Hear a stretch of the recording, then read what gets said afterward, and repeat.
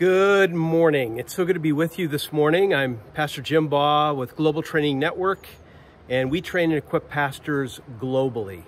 Just some great news. Just got back from the state of Oregon with my wife. We spent a week at Trout Creek Bible Camp with over 320 junior hires, and it was a great week.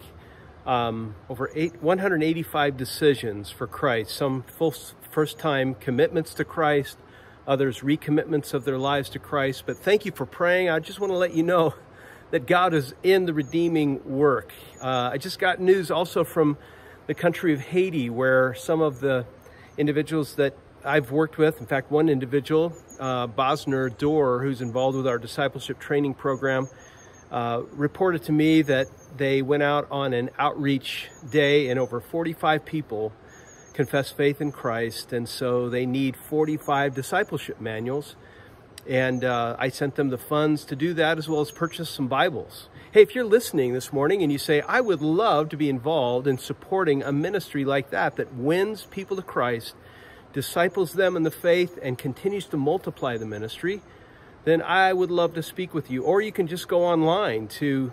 www.gtn.org/Baugh, B-A-U-G-H. And you can contribute to our ministry as well as help us with discipleship materials and Bibles globally. In Rwanda, I just also got a report that they need over 100 new discipleship manuals in the refugee centers, because they're not training 3 guys at a time. They're training 10, 15, 20 people, and people are coming to faith. In fact, it was a cool video of a Muslim woman who gave testimony of her faith coming to Christ as Savior and Lord. So all glory and praise to his name. This morning, we're going to be in Psalm 23. The title of my message is The Only Shepherd Who Gives Rest. And I know you know Psalm 23. It's probably found in a placard, maybe in your kitchen. It's a favorite psalm of believers globally because of the truthful power of the words of Psalm 23. But we're going to look at it in an in-depth way this morning, and I'd like you to pray with me before we do. Father, thank you for the ministry that you've called each one of us to win people to Christ, to disciple them in the faith, and to multiply them as they go out and tell the story. And I pray this morning as we look at Psalm 23 that you'd empower me by the Holy Spirit to lift up your Son, the Lord Jesus, and bring others to a closer walk with you. And it's in Christ's name I pray. Amen. Well, Psalm 23 is a beautiful passage, and it talks about rest. In fact, that's the title of the message, The Only Shepherd Who Gives Us Rest. The idea of rest and the concept of rest is found throughout the Bible. It begins in Genesis chapter 2 when God, after creation, had the seventh day as a day of rest. Rest does not mean just simply, laying on your Chase lounge with an iced tea. It means to contemplate, to trust, to think about, to meditate. And God didn't need a day of rest because he's God and he's greater than his creation. Isn't it beautiful to see some of the pictures of this telescope, far-reaching pictures of the universe, and know that my God is bigger than the universe. The Creator is always bigger than the creation. The creation never does take precedence over the Creator. And so if you think that's pretty cool, those pictures of the universe, knowing God and enjoying him forever is the call for every believer. But God left us this template after creation in Genesis chapter 2, and he called it the Sabbath, or day of rest. Sabbath means rest. And it's found throughout the Old Testament. In fact, the book of Jeremiah, which is what's called a pre-exilic book, Jeremiah was a prophet in Judah. He prophesied the coming of the Babylonians to discipline God's people, the Jewish people, because of their sin and to take them off into captivity. And he basically said, hey, submit to the judgment. If you try to fight this, it will be worse for you, and the judgment will be worse for you. But Judah was so stiff-necked that they would not listen to God's prophet. And so Jerusalem was leveled by Babylonian king Nebuchadnezzar. about 586 BC, and they were taken off into captivity. But one of the reasons why they were taken off into captivity is repeated for us in the book of Jeremiah, where God tells them they did not observe rest. They did not observe Sabaoth. And it doesn't mean that they failed to take Saturdays off. I mean, that was part of it. But Sabaoth is a symbol of something deeper. See if you can follow me with this. It's like baptism. Baptism does not wash away our sin. In fact, if you live in Arizona, you know how hard the water is. The water does not wash away our sin. It might wash dirt off our neck. But Christ and Christ alone, as the book of Ephesians tells us, chapter 1, we were redeemed by his blood. It's the blood of Christ that washes us the moment we put our trust in him and what he did for us on the cross. We have salvation. But what is baptism? Well, baptism is a symbol of a deeper substance, a greater meaning. And baptism doesn't wash away sin, but it does symbolize and identify us as followers of Jesus. Jesus told us in Matthew 28, go and make disciples, baptizing them. So the baptismal waters represents, as Romans 6 says, our identification with Jesus in his death, his burial, and his resurrection. So that the symbol reflects a deeper substance. True with communion. Some people get confused about communion and think that by eating some unleavened bread, cracker, or whatever is being passed, and some wine or juice, that their sins are washed away. They're taking on the literal body of Jesus. And the Bible tells us that communion is a symbol of a deeper substance. Taking communion elements does not redeem us. Drinking wine and eating a cracker will not redeem us. It's that we remember being redeemed by our faith in Christ, whose broken body on the cross, no bones were broken, but he was beaten beyond recognition, and that his blood was shed to pay the penalty for our sin. The symbol of a deeper substance. And the Sabbath is the same way. The Sabbath was given as a symbol to the nations around Israel, Judah, as well as to Judah themselves, that they were trusting in the promises of God completely. That when God says, I want you to take a day off to contemplate, to meditate on my work, to worship me and so forth, to trust me completely, it was a step of faith, because that meant one day less in the fields, one day less at the office, and that God would provide for them. And so this idea of rest, and the reason why Judah was taken into captivity is because they did not enter into rest. They didn't trust God.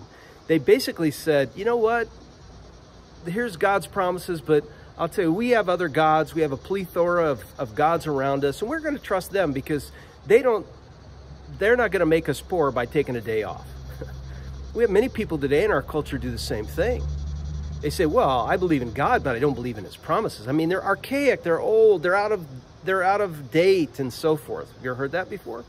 Or sometimes people say, well, that's your truth, that my truth's different. No, there is the truth, and Jesus, in fact, said he was the way, the truth, and the life, and no one came to the Father except through him. And so in Psalm 23, we have this reminder of rest and the reminder of where the rest comes from. Okay? Rest is a symbol of a deeper substance.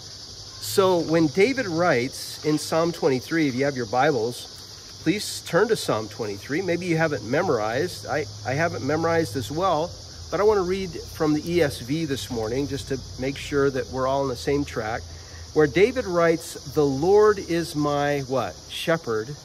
I shall not want. The reality of resting in the shepherd provides rest. And that's a picture of rest. I shall not want. And here's the first principle I want to share with you this morning, is wherever God guides, God provides. I'll say it again. Wherever God guides, God provides. David says, the Lord is my shepherd, I shall not want. And I shall not have need of anything is another translation. what does God provide? Well, first and foremost, the message about rest. So the Good Shepherd provides rest. The Lord is my shepherd, I shall not want. He makes me lie down in green pastures. There's other passages of Scripture that tell us our identity, one of the identifying names that God gives us, and one of those names is our sheep. We are sheep. Sheep are not known for self-defense. Sheep are known really to be sometimes kind of weak animals. In fact, we never say, hey, look, don't go out in the forest because there are wild sheep out there. No. Sheep, I've heard, actually, you know, if a wolf comes, a sheep would basically roll on its back and say, what do you want, chops or, you know, like a leg tonight? What would you like? But David literally says, the Lord is not a shepherd. He says what? The Lord is my shepherd. And when I follow the shepherd, I have everything I need. And when you think of the shepherd's identity, immediately I say, well, who's the shepherd? Well, David says it's the Lord. And we could say here the fullness of the triune Godhead. I mean, the Trinity is not ever separated. When you trust Christ as your Savior and Lord, not only does Jesus come to live inside you, according to the Bible, but the fullness of the Godhead comes to live inside of you. God the Father, God the Son, God the Holy Spirit. Our bodies are now the temple of the Holy Spirit. And so wherever He guides, He provides. In fact, I'd like to personify this shepherd a little bit more by saying I believe the shepherd is Jesus Himself. In John chapter 10, Jesus said this, I am the good shepherd, right? I think He's referring to Psalm 23. I know my own, I know my sheep know me. Wherever they hear my voice and they what? Follow me. Can you say this morning with complete assurance and complete confidence, the Lord is my shepherd? You see, that's where true rest and that's where true peace comes from. He's not just a shepherd. In order to have the Lord be your shepherd, every one of us must make a personal decision to trust Him. Some say, well, how can I know if Jesus is my shepherd? Well, Jesus said we can know. In John 10, verse 27, He continues to say, my sheep hear my voice and they follow me. I mean, we can know Jesus personally and are actively in that relationship following Him in a living, listening, and learning relationship with the risen Lord Jesus Christ.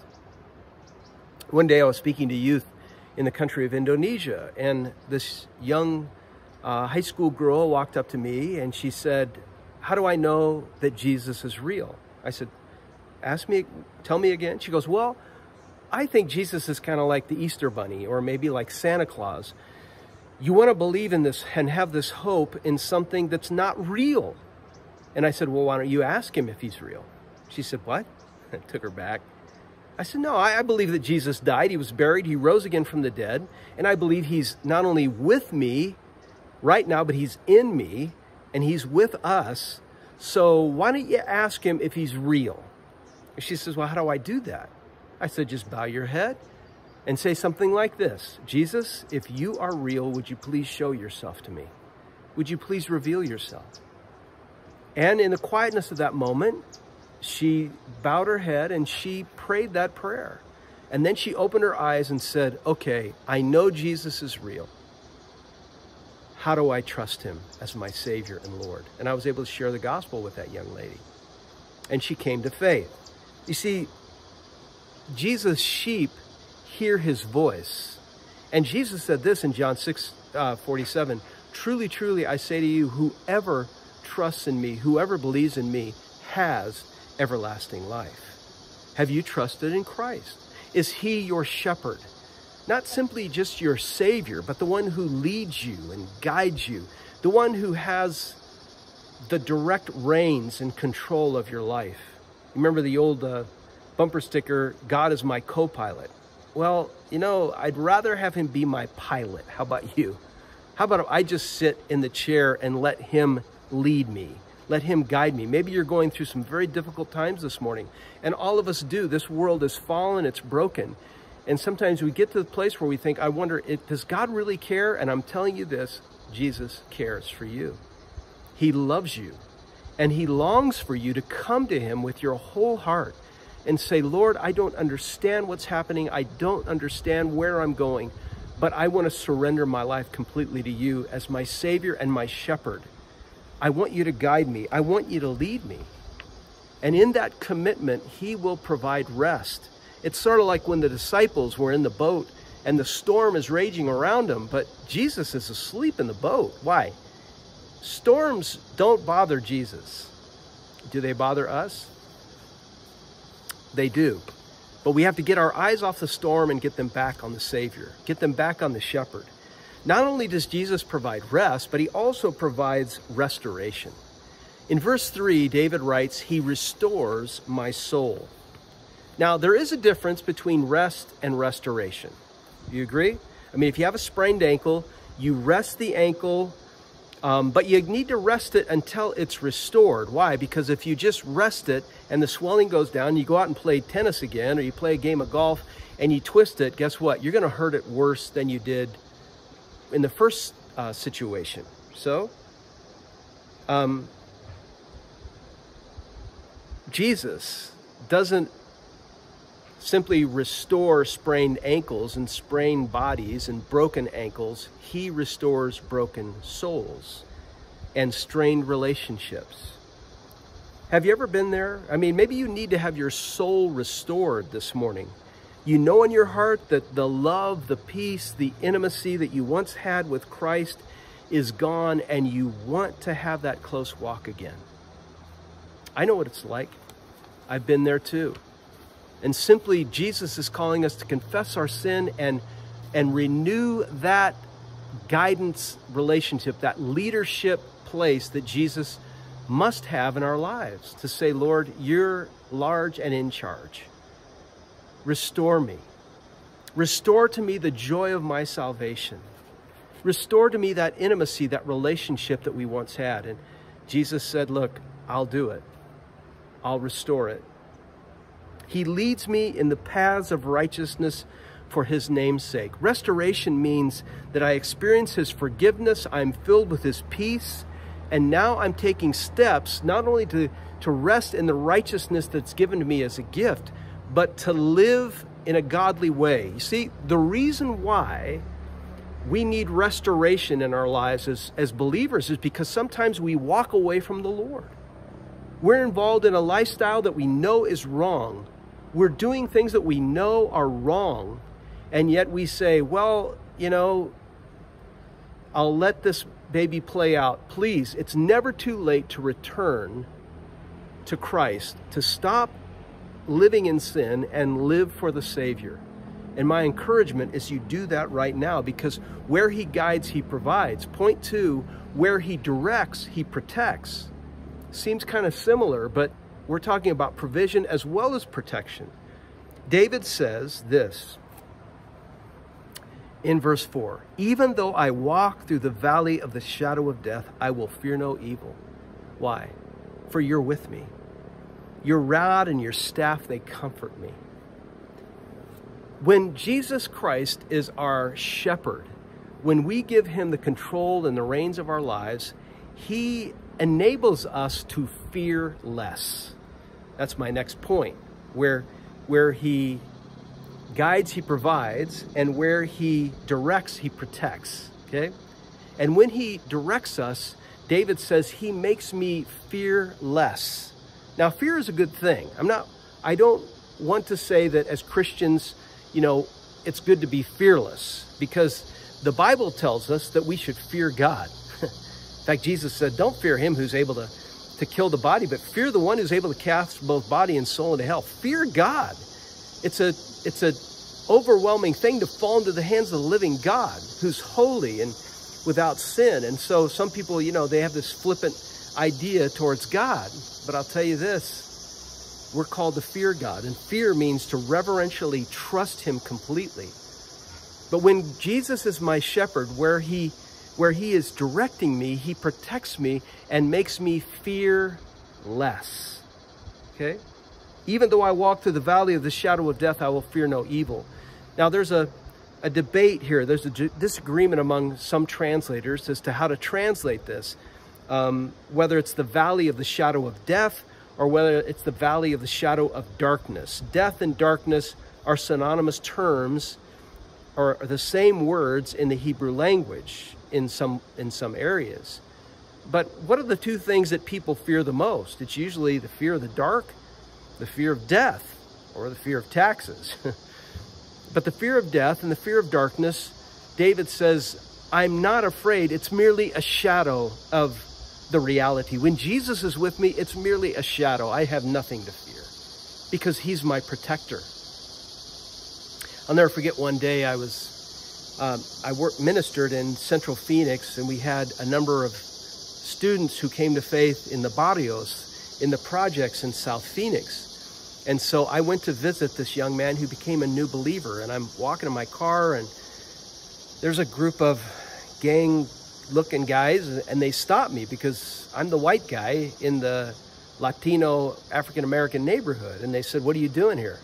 I said, "Well, I'm a pastor, and I'm here to see one of the young men who came to faith in Jesus." And they said, "You're a pastor? And you're here to help?" I said, "Yes, absolutely." They said, "Okay, we'll tell you this. It's not safe for you to be here. But if anybody bothers you, just tell them you're with us. We'll protect you." That's kind of interesting, wasn't it? Where God guides, he provides. And sometimes when he directs, he protects. And sometimes he uses things that we wouldn't recognize as protection. But when the shepherd is large and in charge of our lives, we don't have to be overcome by fear. Satan loves to use fear to keep us from following Christ. At the same time we're following Christ, that he is our shepherd, guess what? Satan is not happy and will encounter some trials and difficulties that maybe would not have encountered if we were just simply passively walking in this life. But when we intentionally make Jesus our shepherd, Satan is not happy. And the Bible tells Ephesians 6 that he throws temptations our way, that he's like a roaring lion seeking someone to devour, literally to ingest. Satan means business. He hates you if you love Jesus. And so I hate him, but I love Jesus. So I know I'm under the protection of my Savior and King Jesus. So if Jesus is my shepherd, I will fear less. No matter what you're going through, no matter what shadow you're under, guess what? Give it to Christ.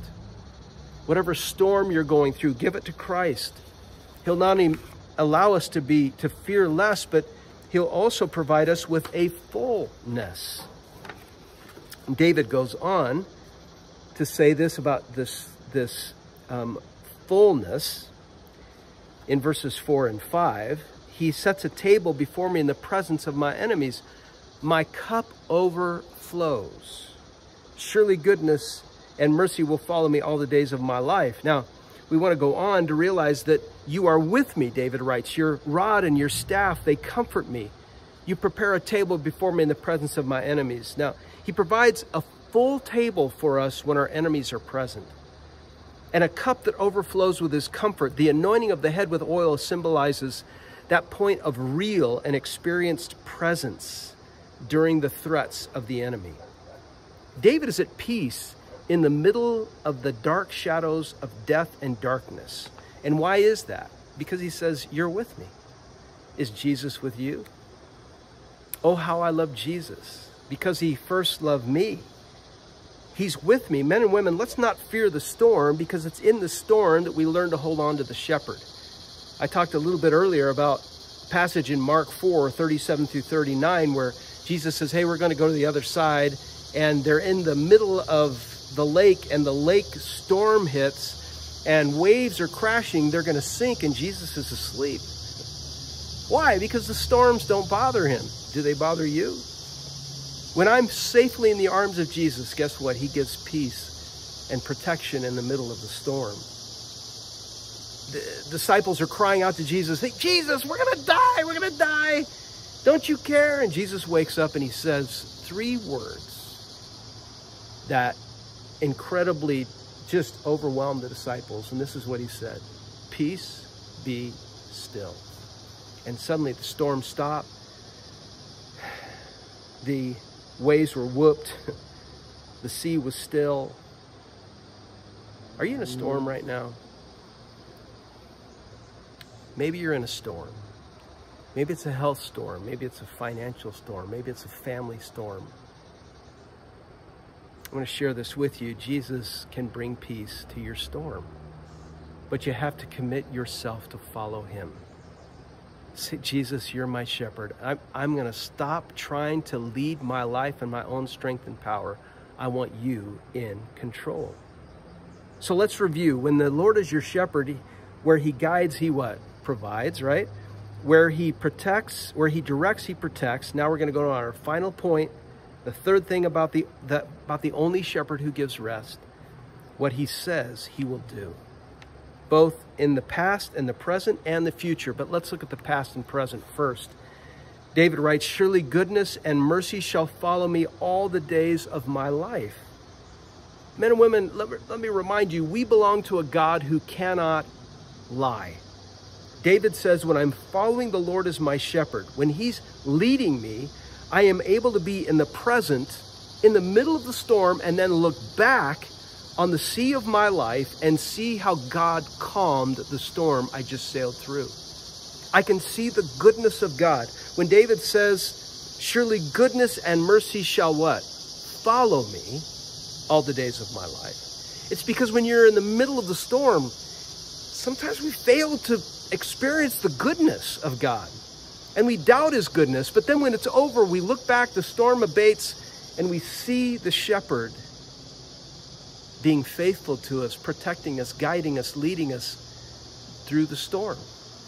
You remember that poem about the feet on the seashore, you know, and I said, Lord, I noticed that there was only one set of prints when I was walking through difficulties, and I thought you were with me. And Jesus said, yeah, I was with you. I was carrying you. That's why the prints you saw in the sandstorm were mine. I picked you up and I carried you through the storm. So what Jesus says he will do, can you look back in your life and see God's faithfulness? Then whatever you're going through right now, you can rest in the fact that faithful is he who's faithful in the past. He will be faithful right now. He will carry you. He will guide you. He will direct you. He will do what he says he will do. Jesus said, my sheep hear my voice. They follow me. I will never leave you. I will never forsake you. One man was going through a very difficult time, and he said to the pastor, he's ready to die. He says, Pastor, I'm ready to die, and I can't remember any of God's promises. And the pastor said, don't fear, my friend. God has never forgotten his promises to you. You may have forgotten them, but God won't forget. I am now 63 years old. I came to know the shepherd when I was a boy, yet I've not always followed him closely, but he's been faithful. I have a wife I've loved for 42 years. I have 5 children and 10 grandchildren. In all the trials and tears of our lives together, I can tell you this: God's mercy and goodness has followed me all the days of my life. I want to say to each one of you listening this morning, the same testimony can be yours if you make that commitment, if you make that decision to follow the only shepherd who will give you rest. What gives you rest today? You say, well, I have enough in my IRA. Well, it's a false shepherd. It can be taken away at any moment. We have many shepherds that we follow. Maybe it's a politician. You go, hey, this guy, he's going to make America all that needs to be made, and we're going to be a phenomenal country, and so forth and so on. I thought, my hope is not built on a politician. My hope is built on nothing less than the Word of God and Christ himself, right? Jesus is going to be faithful in our future. He says, and I shall dwell in the house of the Lord how long? Forever. What's David talking about? Is he talking about one day I'm going to be with Jesus? Or is he talking about the day-to-day experience of Christ right now? The answer to that question, those questions are yes. Can any of us fathom how incredibly awesome it will be in the future to live in God's house? The Bible says it will be stressless and peaceful. But did you know right now you're seated with Christ in the heavenlies? You say, I can't wait to get to heaven. You're with Christ right now in heaven, according to the book of Ephesians. We're with him. He's with us. He's not only with us, he's in us. But guess what, beloved? We don't have to wait to get to heaven to experience the redeeming rest, peace, presence, and intimacy of our shepherd. Because not only is he with us, he lives inside us if we've invited Christ into our life. That's why he said in John 14:27, my peace I give to you. My peace I leave with you. Don't let your hearts be filled with trouble, and do not be afraid. Men and women, what's filling your fear wagon? Health concerns, maybe relationship concerns, maybe your kids or your grandkids are in trouble. I don't know, but I'll tell you this, when you commit them to the Lord, he'll give you peace. Let him carry the load. Jesus said, take my yoke upon you. Learn of me. The yoke was that thing that they put two oxes in as they plowed the field. And Jesus said, take my yoke upon you, and learn of me. Just follow. That's all you have to do. Jesus will do the heavy lifting if we just follow. Men and women, wherever Jesus is, peace is. Peace is not the absence of trouble, but peace is the overwhelming presence of Christ when he is in complete control of our lives. So as we close this morning, I ask this question: who is your shepherd? Is Christ the Lord and Master of your life? Can you say with David, the Lord is my shepherd? Why don't you pray that with me right now? Jesus, you are my shepherd. And I'm going through this difficult time, but I'm trusting you. I'm committing it to you. I'm surrendering my problems to you, and I ask you to take them and lead me and guide me. Help me to hear your voice and to follow you. And he will answer that prayer. If you're here with me this morning and you say, you know, I know about Jesus, but I don't know Jesus, let me tell you something. Just invite him to come in. Invite the living Christ to come in. Do you believe he died for you? Do you believe he died to pay the penalty for your sin? Do you believe he was buried? Do you believe he rose again, that he lives? Listen, salvation is not of works. Salvation is by grace through faith, and all you have to do is by faith. Jesus, I'm trusting you. Come into my life and change me from the inside out. I want to be redeemed. I want to be born again. I receive from you that great gift of forgiveness and salvation, and he will do it. All you need do is call. May God bless you. May he keep you. May his face shine upon you, and may he give you peace. In his name I pray. Amen. God bless you. We'll see you next week.